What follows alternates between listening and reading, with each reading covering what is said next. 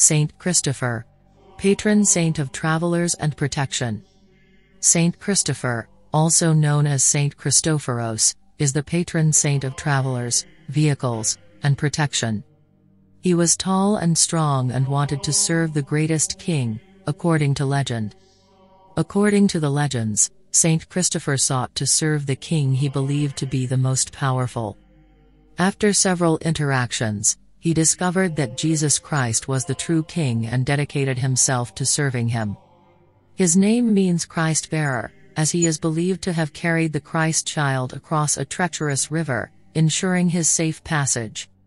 We honor him on July 25 for his protection and intercession for travelers.